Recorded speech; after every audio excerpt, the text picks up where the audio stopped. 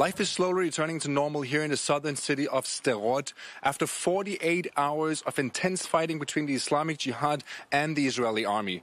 More than 50,000 kids in the south near the Gaza border could not go to school today because the school was closed. So the municipality here in Sderot have arranged for parents and kids to come here to a bomb shelter where they can play and be away from home and still enjoy some kind of freedom. Let's go inside and see what it looks like.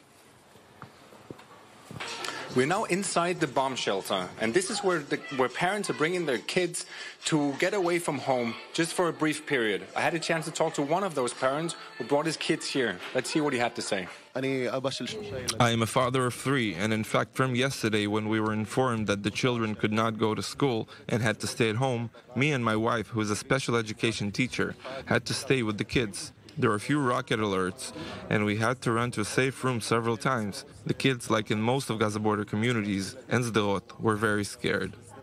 Despite the ceasefire between Islamic Jihad and the Israeli army, not everyone here in Sderot thinks that it will last. And they have a message for the Israeli government. I think it is good to have a ceasefire. But on the other hand, there is a ceasefire when they want. And in 2 more weeks, when they go back on it and attack again and again and again, there'll be a ceasefire yet again. And in the end, we won't be able to find a solution. And those who are screwed over are us.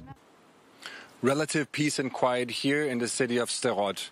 But if history is any indication, it's just a matter of time before we'll see another round of fighting between Israel and the factions in the Gaza Strip. With Tom Confino, I-24 News.